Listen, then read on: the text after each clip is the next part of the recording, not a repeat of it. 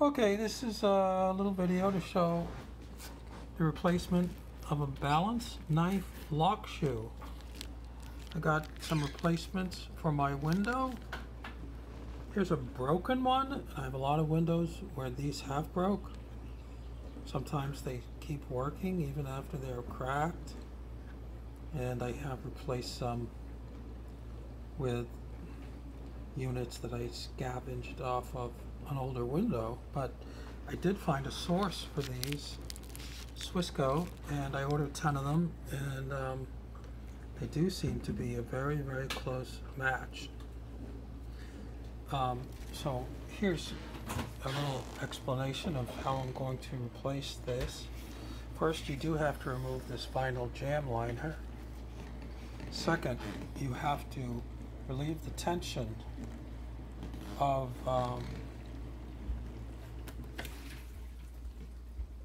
the cord. This is the so-called block and pulley balance system where the spring is holding the weight of the sash.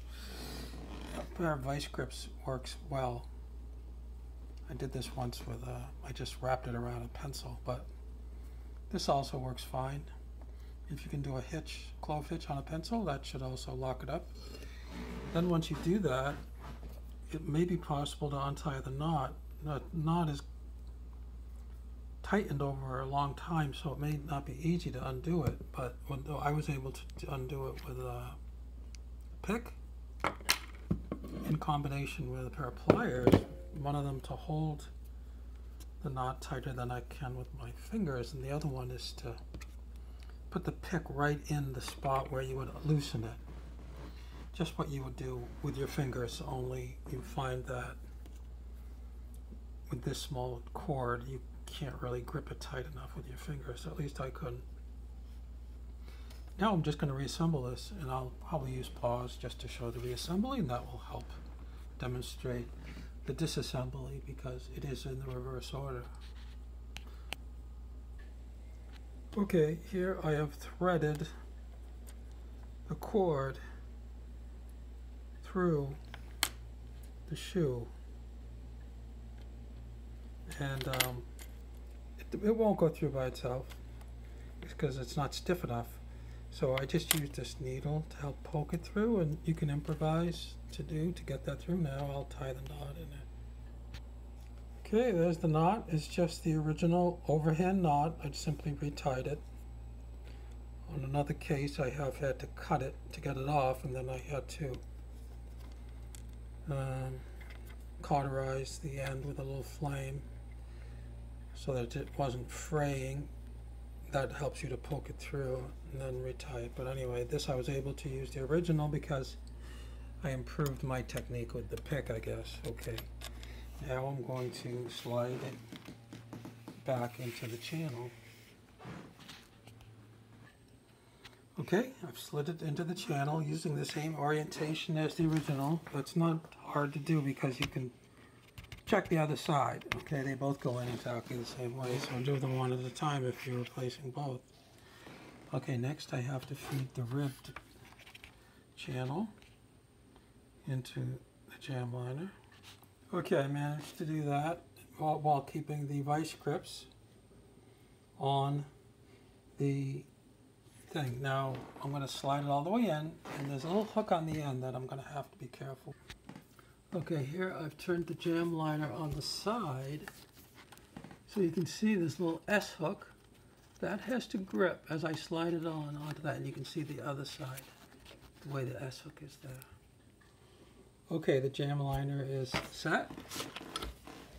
Now I can turn it over.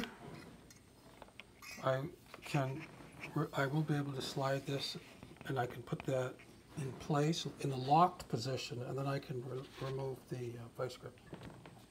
Okay, the vice grip is supporting itself. Now what I'm going to do here is I'm going to hold this, because when this is rotated this way, it will put those teeth so they will lock. And I don't want to simply release the vice grip and release the tension all at once, because if this isn't locked and it snaps all the way up, it might crack, okay? So what I'm going to do is I have to find some way to hold this. So what I'm going to try to do is hold this with one hand and release the vice grip with the other. Okay, I'm going to hit pause for that. Okay, that was successful. I did keep that at 90 degrees. Unfortunately, it's pretty easy to release tension on a vice grip with one hand because you just have to open it up like that. Now the jam liner is ready to go back into the window.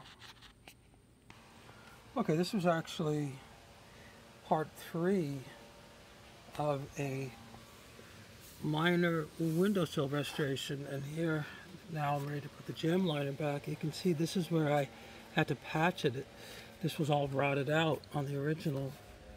Okay, this job was not perfect by any means, and I didn't get the fill material level. But one thing I did do is I was able to reconstruct this particular feature, this ridge, but I didn't do as well on some of the other parts. Now I'm going to, basically this jam liner will basically snap into place.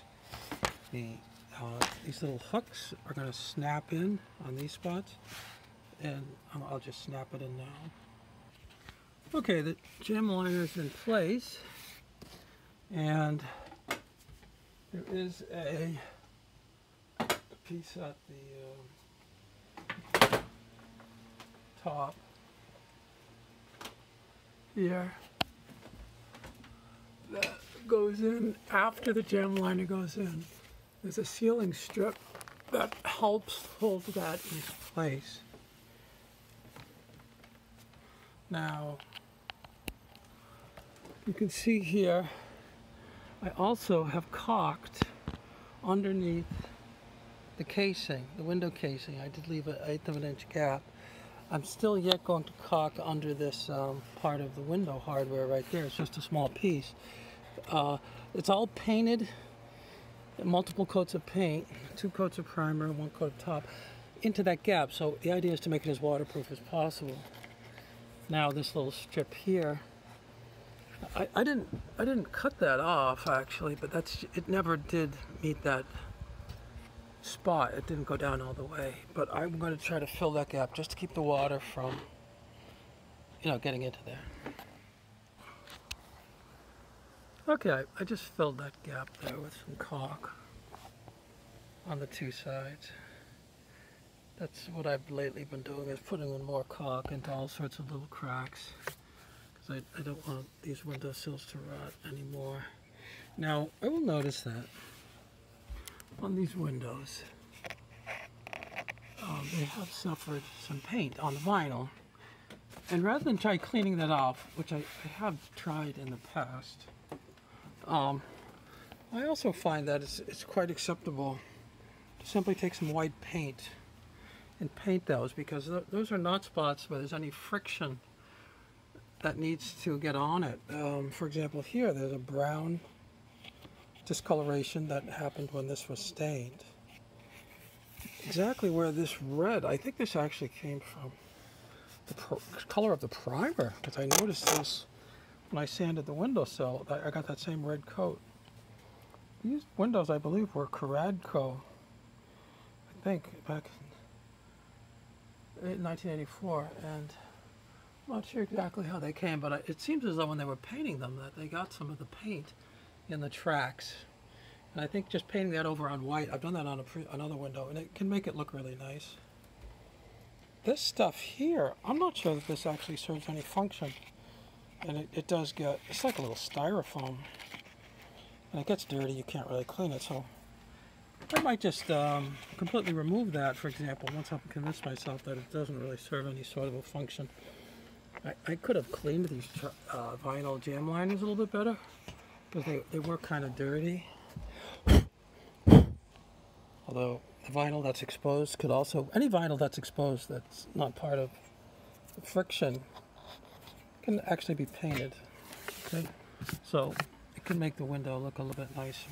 Okay, so I think that's going to be, I still have to install the triple track, the remaining components, the 2 sashes go in, but that's all really standard. They're designed to go in and out, so I'm really not going to put that on this particular tape. That'll be the end of this, okay? Thanks, bye.